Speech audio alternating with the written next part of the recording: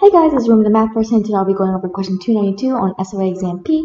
So pause the video real quick and try this problem yourself. Okay, assume that you already tried this problem yourself, let's just dive right in. Under a liability insurance policy, losses are uniformly distributed, so I'm going to call X's losses. Losses are uniformly distributed on 0 to B, where B is a positive constant. I'm going to call Y my claim payment.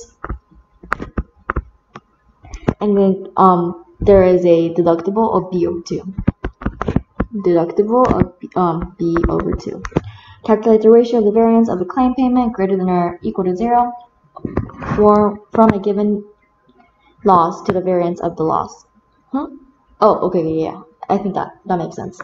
So then we know that for X, the variance of X, variance of a uniform distribution, here I'm going to write this in this color, variance of a uniform distribution is equal to B minus A over 12, this whole thing squared. So then, because of that, the variance of X is equal to 12 minus 0, B minus 0 over squared over 12. So this is our variance of X. And we're trying to find the variance of Y. Okay, well, we know that for Y, there is a deductible of B over 2. So anything below B over 2 is 0, and anything over B over 2, the claim payment is going to be X minus B over 2.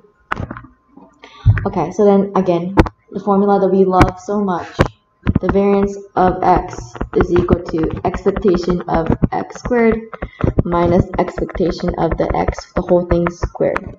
So we need to find those two ingredients. So, okay, actually this would be the variance for Y, but you know what I mean. So for the expected value of Y, I always like to start with the easier one. This will be equal to integration of B over 2 to B. This would be Y minus B over 2 times our probability function, which we know is 1 over B dy. Okay, so this will be equal to, I'm going to throw that constant out.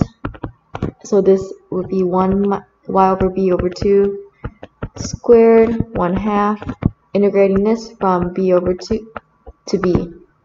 So this will be, I'm going to keep the constants together, 2b. Plugging in that b for y, we have b minus b over 2, which is just b over 2, squared minus b over 2 minus b over 2, that's just 0 squared.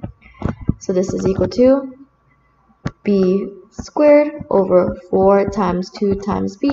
One of the b's cancel out, so we get b over 8. Okay, so now we're looking for the expected value, the second moment of y squared. Well, then it's just equal to our value, y minus b over 2, this thing squared instead, over 1 over b dy. Okay, well this is equal to, I'm going to keep the constant out again. This is 1 minus b over 2 cubed 1/3, integrating this from b over 2 to b. Again, it's times 1 technically because of the chain rule, but because it's times 1, I didn't write it for this one or this one, but I know you guys are smart, you guys got this. So this is equal to, I'm going to keep the constants together, 3b, plugging in b here, b minus b over 2, that's just b over 2, this thing cubed, minus b over 2 minus b over 2, that's just 0 cubed. So this we get is b cubed times 8, 2 to the cubed is 8, times 3 times b. Well, one of the b's cancel out, so we get b over 24, or b squared. Oh, close one. Okay, what would be the variance of y? Well, the variance of y, we know is just this value right here, the b squared over 24, minus our expected value squared, right? So this is equal to b squared over 24 minus b squared over 64. Alright. Okay, so we got this. Not too bad. I'll use my calculator still though, because, math. So this is equal to 5 over 192b squared. Okay, so then we have to just divide this variance. We're looking at the ratio of the claim payment to our variance, the variance of our x.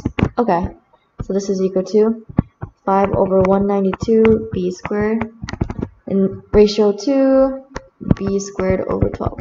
Okay, the b squares cancel out, so we get 5 over 192 to 1 over 12. So I'm going to multiply this by 12 on each side, and we get 5 to 16 is our ratio, which is our answer D. If you guys have any questions, feel free to leave them down below. Otherwise, make sure you like, subscribe, and share. Bye!